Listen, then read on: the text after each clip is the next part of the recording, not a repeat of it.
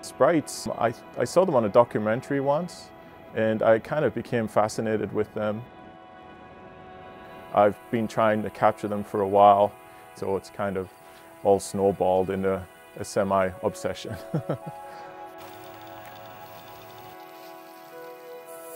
Whoa!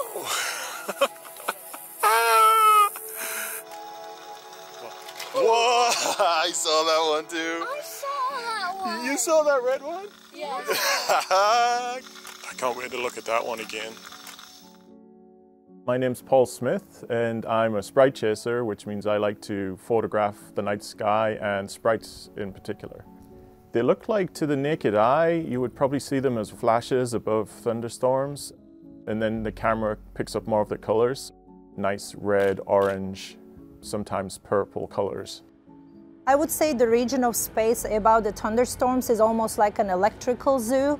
We have these collection of electrical activity. We have blue jets, gigantic jets, trolls, halos. It's almost like an electric fairy tale. Sprites is just one of many. Collectively, we call these transient luminous events. Sprites are like snowflakes. They come in various shapes and sizes, so we call them angel sprites, carrot sprites, column sprites. They're just beautiful to look at, and just the fact that no sprite is identical to the other is good enough reason to study them and look at them all day long. You're never going to get bored. So sprites are very large-scale events. Their width is usually up to 5 to 10 kilometers, and their vertical extent is about 40 or 50 kilometers. You can almost fit a small town in there. Because these sprites are very large-scale events, they change the atmospheric composition, and we don't know the extent of this effect. So it's important to study them in the long run.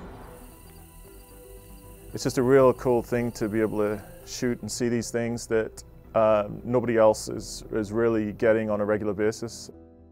I saw their phenomenal images, and I wanted to work with them and leverage their images and data collection.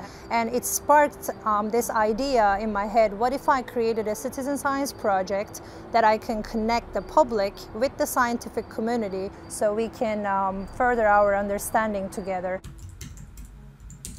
With this new citizen science project, our goal is to create the first ever comprehensive database of sprites.